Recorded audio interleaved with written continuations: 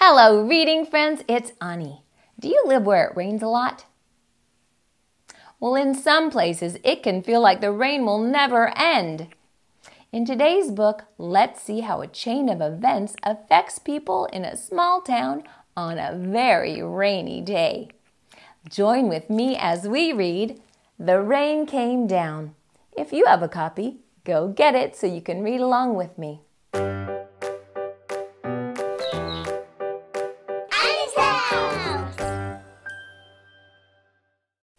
The Rain Came Down by David Shannon.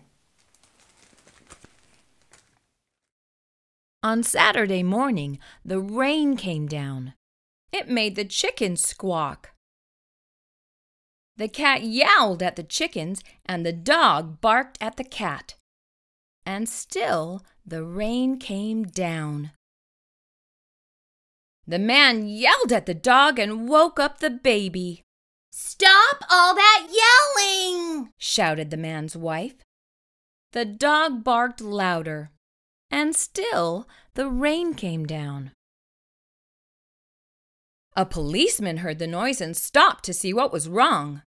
His car was blocking traffic, and half a block away, a woman squirmed in the back of a taxi. "Hurry up or I'll miss my plane!" she told the taxi driver, so he started honking his horn. The truck driver in front of him got mad and started honking back. "I have tomatoes to deliver," he shouted. The ice cream man heard the honking and turned up the music on his van. Jingle-a-jingle went his music. Slap-a-da-slap went his windshield wipers. And still the rain came down. The owner of the beauty parlor came out to see what all the fuss was about. She bumped into the barber coming out of his barber shop, and they began to argue. Up on his ladder, the painter grumbled, "I can't paint in the rain." He started to climb down and bonked the barber in the head with his can of paint. Now all three of them were arguing. Next, the baker stepped out of his bakery. "My roof is leaking and my cakes are getting wet," he moaned. He opened his umbrella and poked the pizza man in the nose. So they joined in the bickering too. A boy ran by, chasing a small boat down the stream in the gutter. He splashed a little girl, and she began to cry. And still the rain came down. The grocery man stomped out onto the sidewalk and yelled, "Where is that delivery truck? I need my tomatoes!" He ran into a lady coming out of the clothing store and knocked her boxes into his fruit stand. Oranges, apples, and lemons bounced down the sidewalk. And still the rain came down. The policeman walked back to his car. "What is all this ruckus about?" he asked. The whole block was honking, yelling, bickering, and barking. And then the rain stopped, and so did the noise. The sun came out, and the air smelled fresh and sweet.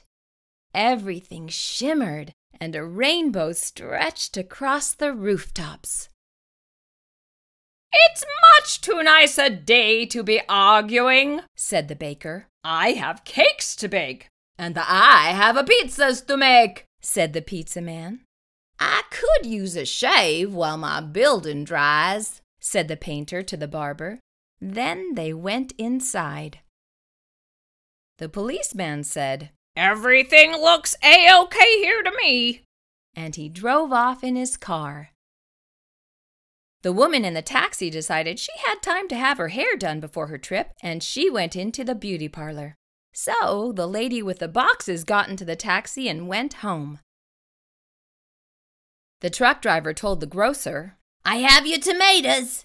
"Wonderful," said the grocer. "But first I have to pick up this fruit." The little girl and boy helped him, so he bought them ice cream cones, and the ice cream man gave them each an extra scoop because it was such a nice day.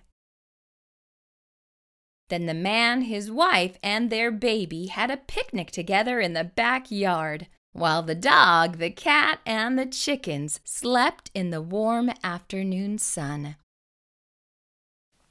Did you notice what happened to all the people in the story when the sun came out? The sun can brighten not only the sky, it can brighten our mood too. I hope you enjoyed our story today, and you always brighten my day. See you next time.